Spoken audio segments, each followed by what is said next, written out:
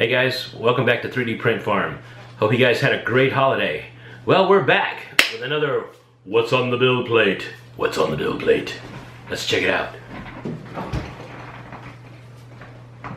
Ooh, it looks like a giant sugar cookie, but it's not. Why is my voice doing this? It's because it's from Gotham City.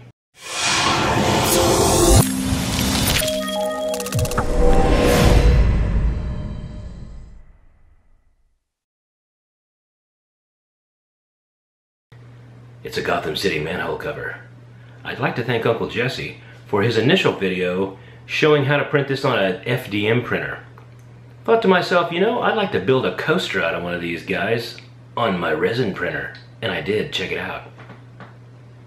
I used HARS Labs Natural Clear Resin, which is kind of an opaque white. I think it turned out kind of cool. In the next video, we're actually going to paint this, and we're going to demonstrate some various techniques on how to age something like this and make it look like it's from Gotham City. Notice there's supports on this as well.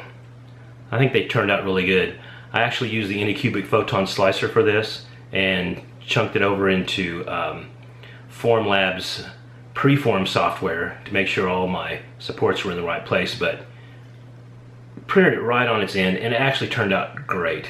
So what I'm going to do is, for all of you new folks out there who've never cleaned something, cleaned a print from a resin printer, especially the Anycubic Photon, I'm going to show you how to do this. So the first thing you're going to do is, after you remove it from the build plate, make sure you're wearing these, is get a scraper. Now you can either use a plastic scraper. I choose to use a metal scraper, but what you want to do is you want to go very easily down at the base and just kind of lift thusly and like so. And what it'll do is it will turn loose like boop boop.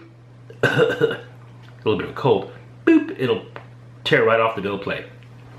Now the next thing you want to do is put this back.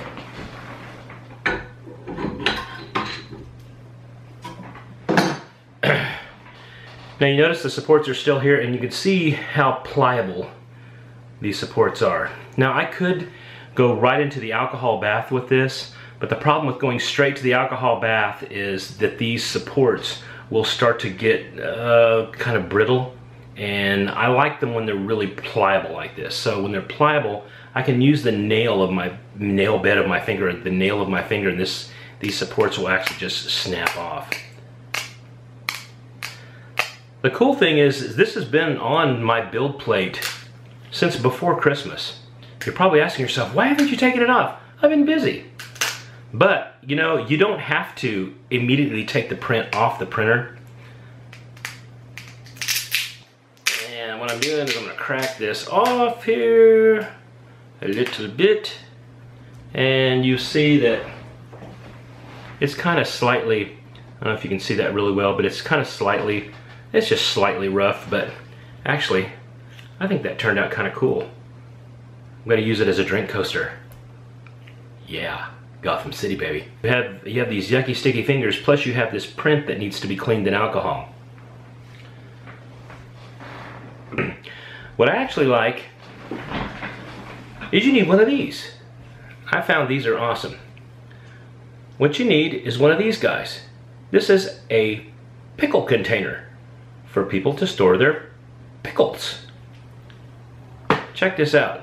It has a neat snap-on lid, and it has a convenient little strainer to strain your pickles. But it's not straining pickles, it's straining my 3D resin prints. So what you want to do is you want to go over to Walgreens. This is where I purchased this. This is 91% isopropyl alcohol. The higher content alcohol, the better. What you'll want to do is take this, fill it up,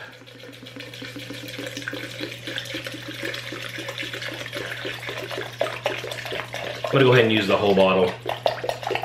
What's cool about this is you can just take the lid and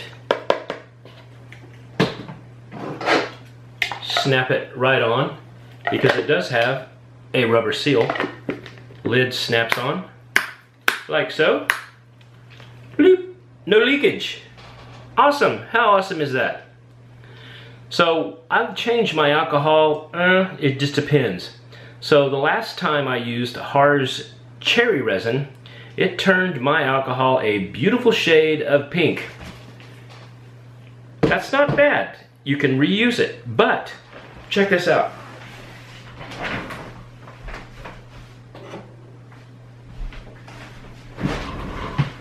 This is the little Viking guy that I printed. Well, you really can't tell in the video, but he's kind of a light shade of pink. And the reason he's a light shade of pink is because I left him too long in the alcohol bath. I left him too long in the alcohol bath that was a beautiful shade of pink. I didn't want him to be pink. I'll end up spray painting him, and actually I'll end up painting this guy. In fact, we might just turn an episode into painting this guy. What do you think? That sounds like a good idea? Put it in the comments below. I would greatly appreciate it. What you want to get is some of these toothbrushes. Word of warning, don't use your toothbrush from your bathroom. Go to the Dollar Tree, pick up a 4-pack of these. They're cheap. Take your resin print. Bloop, dunk it in the alcohol. And what you want to do, instead of digging around like this, you can do this. It's like dipping a tea bag. Not really a tea bag. It's like dipping. He's taking a dunk. What's cool about it is you can take it out and you'll want to get this and give it a little rub. Make sure that all the resin, you want to make sure that all the resin has been cleaned completely. Ooh, nice and smooth on the backside. So I'm going to rinse it off in the alcohol. Again, you can kind of use your hands, use your toothbrush, especially if you have a print like this with lots of nooks and crannies and little spots that the resin will not get cleaned. A toothbrush works fantastic on one of these. So, you can either take a paper towel and dry it off, like so. Now after it's clean with alcohol, it needs to go directly in the UV light. That can either go out in the nature's UV light, which is the good old sunshiny day, or it can go into a UV lamp. This particular UV lamp I'm using is a nail drying lamp. I'll turn the camera this way. Bloop. Here we go. It may not be plugged in, or it may be plugged in. It's not plugged in. It's on. It's on. You'll see the UV light. I'm just going to set it in like so. In fact, I'm going to take this camera off of the mount. I'll let you see.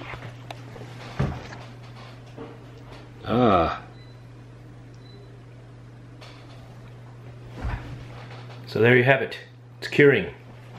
I'll get the mount back up here. Oop.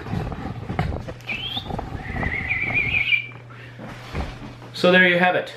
What's on the build plate? We printed the Gotham City manhole cover. Thank you again to Uncle Jesse and the creator, which I will put a link to in the description below.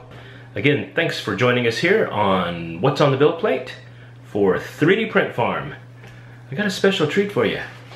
You have to check out the next episode. My friend Andrew Adamoff from Russia sent me 2 bottles of HAR's Labs resin.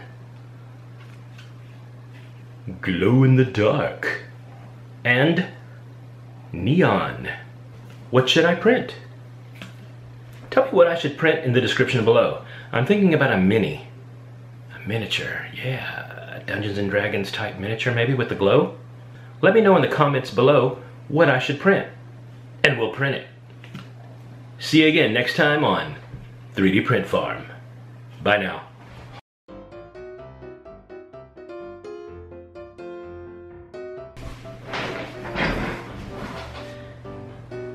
Is this recording? Is this recording? Is this recording? Is this recording? I think it's recording.